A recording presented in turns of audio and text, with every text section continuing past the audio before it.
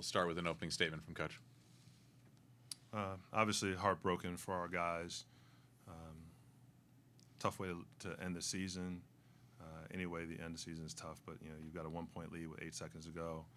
You're just down to one stop. The possession before, Sam comes up with a big block, protects the rim, and you just got to get one more stop, and we weren't able to get that done. I was hoping that we get a better look at it at the end. Cut it to Hampton. They had 2 guys on TK, try to take him out of the play, and we didn't get quite the look we wanted. Start with questions for TK. TK, obviously it didn't go down as the game-winning shot, but the go-ahead shot in the final minute there, what did you see on that play? I just saw a good shot, great opportunity, get us the lead, get us the win, but things didn't go how we expected, so we on to that next season. And 11 turnovers in the first half compared to 2 in the second half. How do you feel like y'all were able to improve that number between the halves? I just feel like we had to adjust. We was sped up in the first half. Normally we was just doing the things that we not supposed to do. Second half, had to talk, slowed everything down. Everything just started looking good for us. Obviously, Coach Taylor mentioned Sherry's blocked shot with under 8 seconds. I'd love to hear from you. What did you see on that inbounds play that led to Hampton's game-winning basket? A good play drawn up by the coach. It was just a good play by the coach. Anything else for TK? Thank you, TK. You were good to go. Thanks, TK.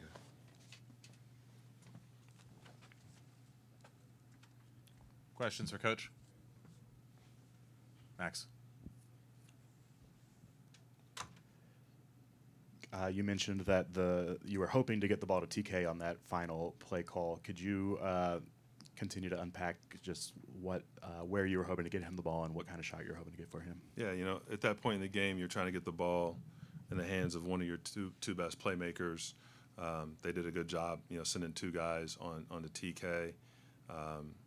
Max came back to the ball, so again, we had the ball in the hands of somebody that we felt like has made enough game-winning shots, game-winning plays for us. He gave it up to Isaac, who was running.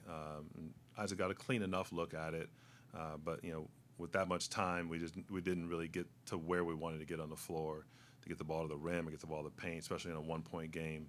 We wanted to put pressure on the rim and not settle.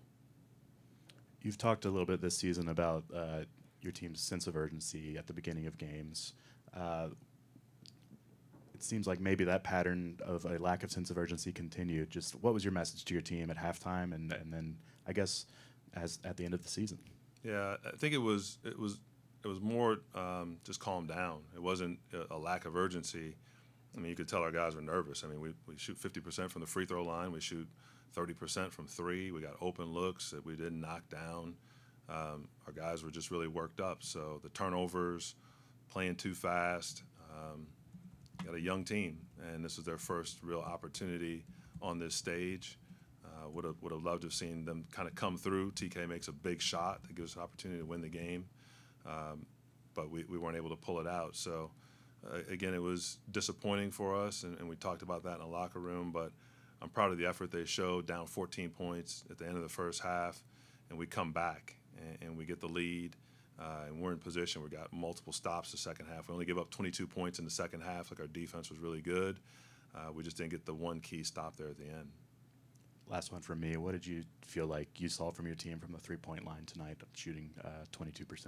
Yeah, I mean, we got the looks that we've gotten all year. You've seen us. You've been at every game, with us, and the same looks we've gotten and that Zach Irvin has made or Nick Dorn or whatever. It's just like the free throw line. We haven't shot 52% from the free throw line. So like that's a killer. And we missed front ends of 1-on-1s too. So we left a lot of points on the free throw line. Got to the line early. Nick Dorn missed 2 free throws to start the game, so you could tell it was like we just had to settle down and try to get into a rhythm. It took a long time before we could kind of do that, and at that point, obviously, Hampton had some more confidence. Marcus, last one. Sure. What did you see on the play that ultimately was the game winner? How did he spring open and kind of where was the ball dropped? Yeah, I mean, again, I give them credit. They were able to make a play. Out of bounds under, we were trying to protect on the corner 3-point shooter. Wilcox was running there, so TK went with the shooter, and they dove a couple guys back to the rim. We tried to be physical and wall up. Mullins is obviously a handful in the paint.